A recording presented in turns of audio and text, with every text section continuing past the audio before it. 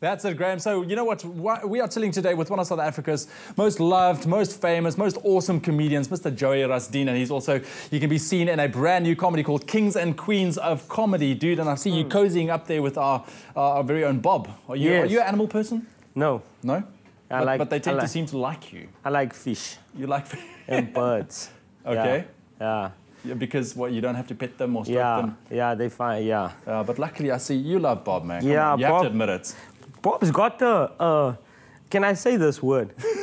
He's got the Louis Vuitton collar thingy here. You can repatriate a squatter camp with this thing. This is like 10,000 rand just for this thing around. I don't know, man. I don't know. It is though. He's spoiled, this guy. There we go. No, but he is a spoiled dog. We love Bob around here. Now, Joey, before we chat about your new show, the Kings and Queens of Comedy that you're part of, I asked on my Facebook page yesterday, you know, if there's anything that people would like to ask you, what would that be? And I got some interesting comments right here. And the first one I want to throw at you, Tammy Jacob says, how long does it take you to get your heart ready in the morning? It's natural. You just get up. You just get up like that? It's in my DNA. It's in your DNA? Yeah. All right, so no special products, that kind of thing? No, it's like Bob. How does Bob get his hair like this? Yeah, he wakes up. There we go. I see what you mean. Yeah. Then Peter Lancashire said, how do you handle a crowd of people who are not responsive to your jokes? P.S. I enjoy your shows. So he's definitely one that really responds. Yeah. It comes with experience, because before people, you have to try and get people in your head. Once people is in your head space, you can say anything. Okay. But to get them to that head space is the key. That's where the skill comes in. Yeah, and that comes with experience. That's it. All right. Then Ilza Sampson wanted to know, Joey, what is your take on guys also waxing their legs? And do you believe in grooming? I do believe in grooming, because I'm a Muslim guy, so you have to shave.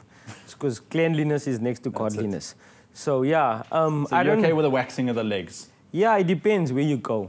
Yeah. Where you go? Yeah, it depends. The reason. What's the reason? So where would you not go with wax legs? No, it depends. It's the reason. Let's rephrase that. It depends why you're doing it. Okay, depends. Yeah. So if you're a sportsman, it's okay? Yeah, or if you have a rash or something. Okay. Lastly, Sabrina May says, I really want to know at what age you started with your acting and also as a comedian. When I was 23 years old. You started as a comedian? Yeah, not 23. Yeah, I started 26. Actually, 27, 26 and 27. That's when I started to do it full time. Okay. But my interest was like long, man. Yeah, before that. Yeah. Long before that. You always knew you were going to be a comedian? No, I didn't. Really? I didn't. Yeah, You know, I actually wanted to become an imam. Yeah, so... All right, cool. Okay, let's talk a bit about your show, Kings and Queens of Comedy. Huge lineup. What is it all about? The Kings and Queens of Comedy is a huge lineup. in Joburg we have Nick Rabinowitz, Tumi Morake, Eugene Koza, Trevor Gumbi, Mel Jones. In Cape Town we have Anne Hirsch. Perry Hilton, Wackett Simpson, Uncle Bears, brah. Uncle Bears. Uncle Bears is on the pole. Yeah, so I think it's one of those, and all female. Also, Tracy Klaas is also going to be there.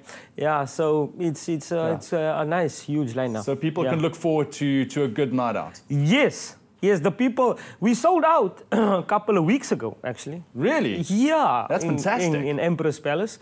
And I think people need to get down to date to get tickets for Friday night show, because I think that's almost sold out. Okay, that's not in Joburg. It's happening on the 21st of September. Yes, yeah. All right. So that one, that's, I think, almost sold out. So 3,500 people. That's it. And then you're coming down to Cape Town on the 20th? No, the 6th, the 6th and 7th of October. Yes, yeah. That's the one. Yeah, that one is a huge lineup. That one is that's not to be missed. You can see how excited Joey is. Yeah, that's not to be missed. To have Uncle Bears. That's huge, man. Nick Rabinowitz. Yes, they must go sleep for us, man. That's just how blessed we are in South Africa. That's it. That we have, and that's what I like about Mark Lottering and Uncle Bears, is like these guys, they impart knowledge. That's it. And they inspire. And not only funny. Yeah, they're not only funny, they make a difference to someone's life. Well, I must say, we have some of the best comedians in the world right and here on you South believe African it. soil. Believe I it. do believe it, because we have Hugh as well. Joey, thank you so much for waking up early and spending some time with us. You're going to play golf later. Enjoy it. Yes, I am. Awesome. I play golf with Kevin Hunt sometimes. There we go. You played, really? Yeah. Nice, man. Yes, this dog fighter again. Also, guys, log on to our website, expressoshow.com. Find out all the details of how you can be part of Kings and Queens of Comedy to see Joey in action. We're going to go to an ad break. We'll be right back.